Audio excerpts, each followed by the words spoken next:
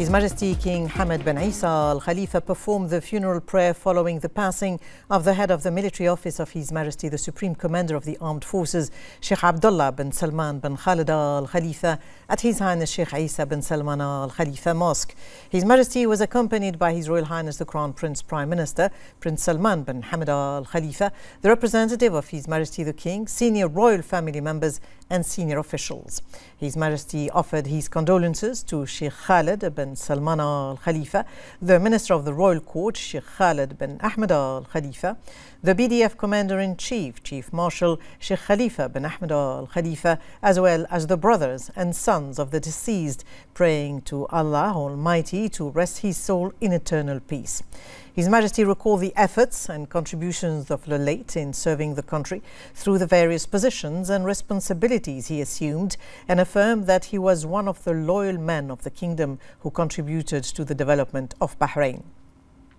Sheikh Khalid bin Salman, the Minister of the Royal Court, the BDF Commander-in-Chief, the brothers and sons of the deceased, expressed thanks and appreciation to His Majesty the King, His Royal Highness and sons for their sincere condolences. They prayed to Allah Almighty to bless His Majesty with good health and happiness to continue leading Bahrain towards further progress and prosperity.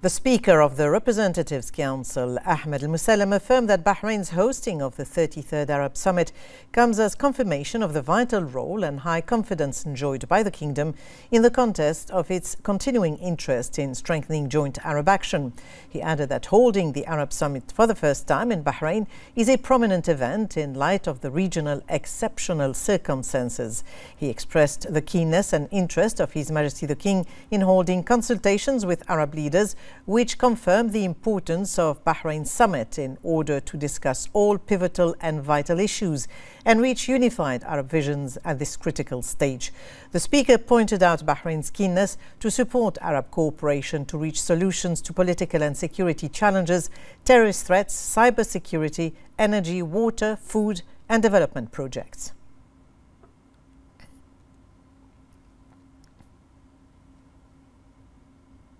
The chairman of the Shura Council, Ali Al-Saleh, also affirmed that Bahrain's hosting of the 33rd Arab Summit comes as a continuation and confirmation of His Majesty the King's approach to strengthening joint Arab action. He expressed pride in the firm positions of Bahrain and its pioneering role, and recognized diplomatic endeavors in maintaining stability in the region and support its regional surroundings in a way that achieves the aspirations of Arab peoples. He appreciated Bahrain's qualitative and pioneering initiatives which aim to strengthen collective Arab efforts. Mr. Al-Saleh highlighted the role of the legislative authority in defending the issues of the Arab nation by activating the foundations and principles of Bahraini parliamentary diplomacy and its multiple and active participation in regional and international parliamentary forums, which contributes to unifying positions and consolidating Arab parliamentary solidarity.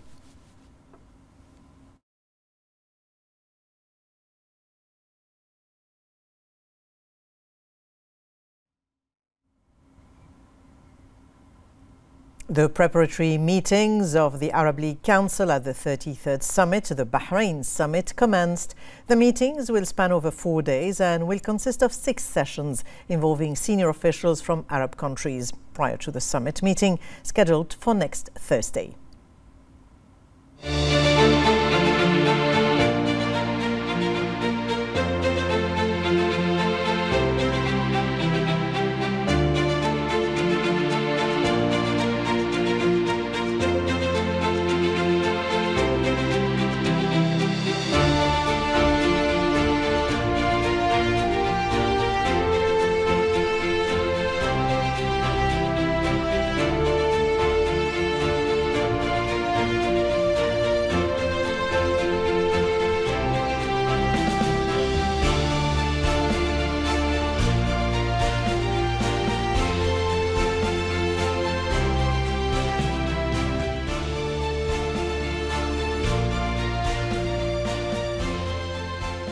The Minister of Youth Affairs, Rawan Tawfiqi, headed the Bahraini delegation at the 37th meeting of Their Highnesses and Ministers of Youth and Sports of the GCC held in Qatar. She affirmed that Bahrain aspires to strengthen Gulf youth cooperation in a way that contributes to the development of the youth and sports movement in the GCC and to provide youth programs that contribute to consolidating the role of youth as effective role models in society, capable of leading the progress of growth in their countries. She said that the youth movement has achieved remarkable progress in reference to the youth achievements made by Gulf youth at continental and global levels. The minister said that the meeting focused on drawing up future policies for the youth and sports sector in the next stage, as it is an important and fundamental foundation in Gulf society. She also said that the meeting produced positive results that will contribute to advance youth and sports cooperation between Gulf countries and strengthen institutions for joint youth and sports work.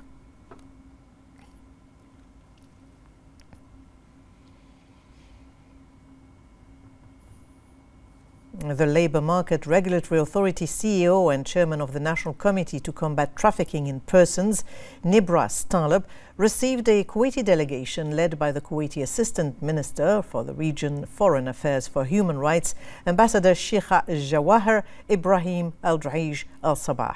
The meeting aims to showcase Bahrain's pioneering efforts in combating human trafficking, enhancing the work environment and combating illegal practices. The CEO of LMRA noted the established bilateral relations that bring together the two brotherly countries in various fields. He reviewed Bahrain's most prominent initiatives, projects and procedures to combat trafficking in persons and preserve the rights of business parties, especially the national referral system that links all governmental and non-governmental agencies related to combating trafficking in persons with a unified electronic system to ensure that all transactions are conducted in one format with efficiency and accuracy.